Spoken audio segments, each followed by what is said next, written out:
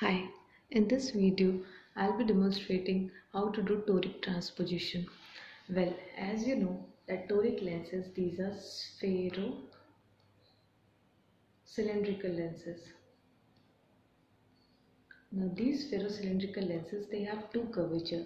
One is the maximum curvature and the second one is the minimum curvature.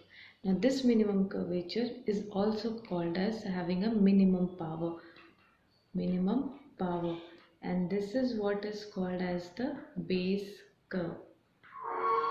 Remember, this is called as the base curve. Now one thing which is very important is that the base curve must be specified if you are giving a toric transposition or a toric lens. So for any transposition or any toric lens prescription, you need a base curve. Now let's have a look on how it is done. Well, whenever we are writing a toric lens formula, there are certain things which you have to keep in mind. Number one, it's written in a fraction form. So if you have to write the toric lens formula, this will be the power of the sphere divided by base curve power with the axis and cylindrical power with the axis. This is how it is toric lens prescription is being written. Let's begin with the example. Well, let's have a first question. So first question, suppose if you have +2 diopters spherical, okay, and +1 diopter cylindrical at 90 degree, okay, and with base curve, what? Base curve is -6 diopter. I'll be writing the formula on side by side. There's 4 important steps which we have to follow. Okay, so let's have a look. The step 1, the first step which we have to follow is number 1, the sine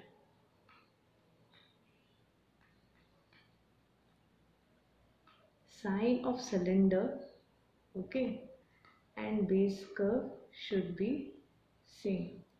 This will be your first step. Both the signs should be similar. Now as you can see here, okay, the sign is what? -6, and here it is +1. So we have to transpose so that both the signs become similar. So let's have a look. So now we will start with the step 1. So when we are transposing, what will it become? It will become +2 +1. It will become what? +3 diopter spherical. Okay. Now on changing the sign of cylinder, it will become -1 diopter cylindrical. Axis will become 180 degree, just perpendicular, okay, and the base curve is how, what? -6 diopter. So we are done with the first step. Both the signs are now same, cylinder and the base curve. Now moving on to the second step. Now see, now when we are doing the second step, we are calculating what? We are calculating sphere, okay. So now the sphere, always remember, it is power of spherical minus power of base curve, okay. So let's do second step. Okay, before this I would like to say you something which is very important. Okay, after transpositioning, just focus on this one. Do forget about the question whatever is written. The new value, whatever the calculation we will be doing, it will be based on this now. You don't have to look at question. You have to look at the first step when you have made the signs similar. So when we are calculating the spherical power, okay, this will be what? You are taking this power of spherical will be equal to sphere. Sphere is what? +3 diopter. So +3. Don't take question 1, that is +2. No, it should be the transposed one. So sphere will be +3. Okay, you have to subtract. So minus base curve. Base curve is how much? -6.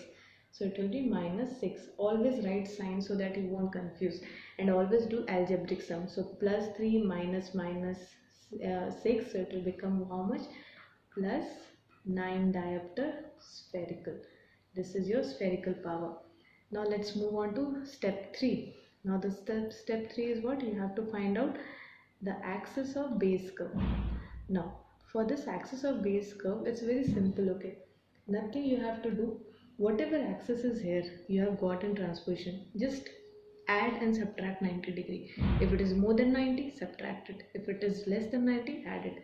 So how much will be the axis of base curve? So if we have to find out the axis of base curve, write down the power, whatever base curve we have 6 diopter, cylindrical, axis is how much? It will become perpendicular, that is 90 degree, just subtracting it. So step 3 done. Now we are coming on to step 4, that is power of cylindrical. Now cylindrical power is what? You have to add power of cylinder plus power of base curve. Okay, so when we are doing step 4, what we are doing? We are taking which cylindrical power? Which one? This one, not the upper one. Okay, whatever the transposed one. So cylindrical power will be what? Minus 1 plus, how much it is? Minus 6 base curve. Minus 6. So how much it became? It became minus 7 diopter cylindrical, and axis will be same. Okay. Okay, fine. So this is the axis which is the same. So final, now when we have to write the prescription, how will you write? So the toric lens formula will become what? It will be spherical power, how much? Plus 9. So it will become plus 9 diopter spherical. Fine.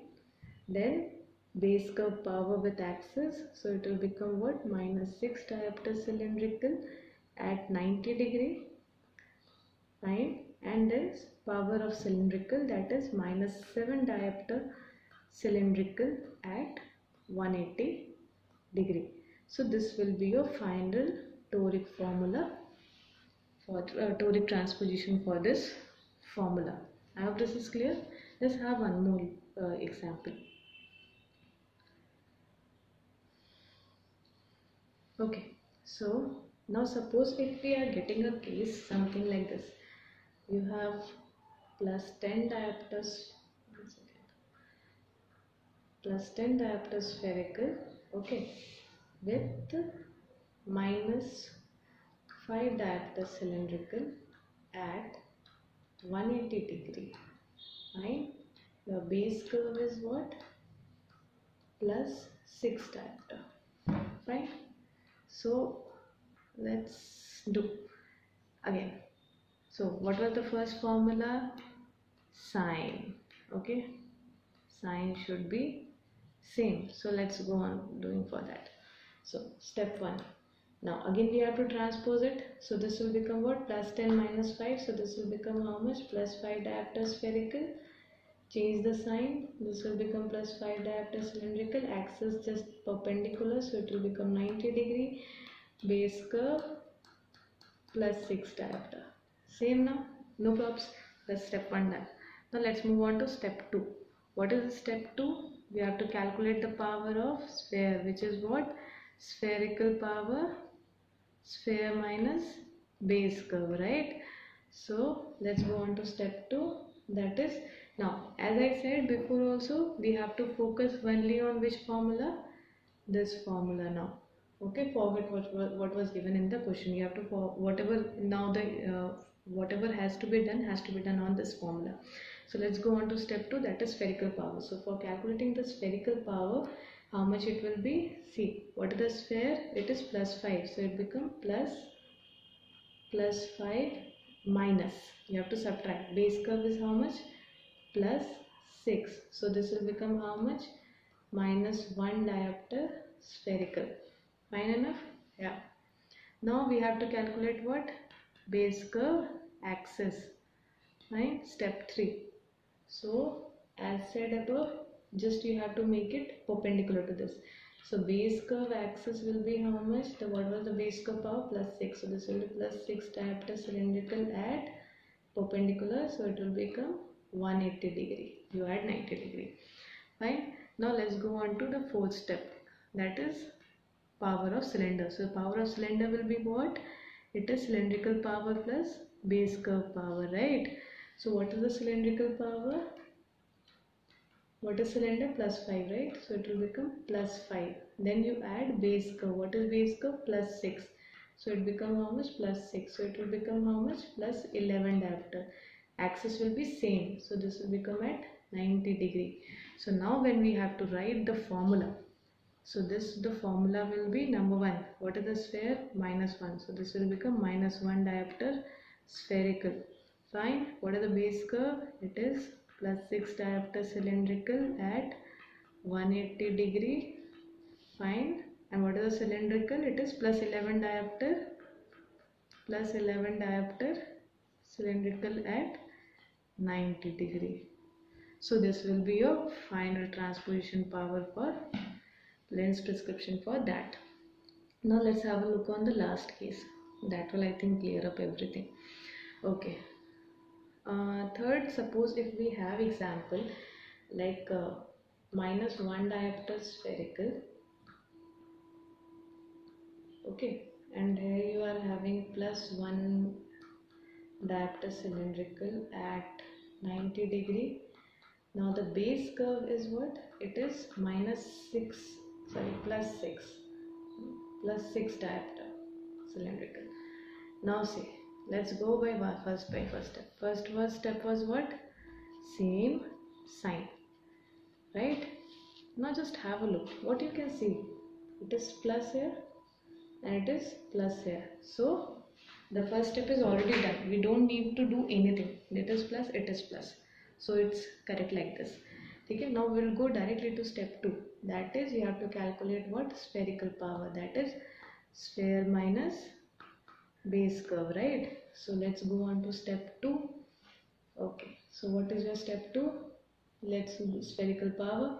Spherical power will be how much? Sphere is how much? -1, -1. Minus base curve plus 6. So how much it will become? Plus 6 minus 1. Sorry, -1 minus 6. So it will become -7 diopter spherical, right? Okay. Now let's move on to third step. Third step is what? Axis of the base curve. Fine. Now when we are talking of axis of the base curve, again, as you remember, what is the base curve axis? What is the power? Plus 6. So it will become plus 6 diopter cylindrical. What is the power? Just perpendicular. So it will become 180 degree. Correct? Now let's see what is the last step. That is cylindrical power. Cylinder plus base curve, right? So the fourth step, cylindrical power, it will become what? What is it? Plus 1. What is the base curve? Plus 6. So this will become plus 7 diopter cylindrical power. Axis will be same as the one. Okay, so if we have to final transpose it, so it will come how much? -7 diopter spherical. Fair enough. Axis will be, base axis is how much? Plus 6 diopter cylindrical at 180 degree and plus 7 diopter cylindrical at 90 degree. So this will be your formula for this one. Now in a nutshell, if I have to conclude, I'll just say you to remember some of the salient features. Number 1, definitely same sign. You have to check it out. If the first step, if both the same signs of base curve and this thing, your cylinder are same, then first step is already done, else you have to do it. And once you do it, next all the formula will be based on after derivation of this. Then second step, spherical. Always remember the spherical power, no? You have to subtract spherical, you have to subtract base curve from spherical. That is spherical minus base curve. Don't go reverse. That is very important. Please don't go reverse, else that your equation will be wrong. Fine. Your third step, that is axis of base curve. So for axis of base curve, just remember one thing, that whatever has come in the step 1, just make it perpendicular to it. It's either 90 or 180 degree, whatever it is coming. Fair enough. Then fourth is what? Power of cylinder. Now when we are talking of power of cylinder, it is just opposite of what we did. That is, sorry, this is what? Cylinder. This will be what? Cylinder plus base curve. And then you write the final one. That is sphere by base curve slash cylinder. So most important, remember, same sign. Number 2, in step 2, same sign, and after that whatever formula will be coming, whatever you will get, those will be the basis for the other steps. And in spherical, you have to subtract sphere from the base curve. That's all. Thank you so much. If any doubts is there, please do write in the comment. I would like to clear it out.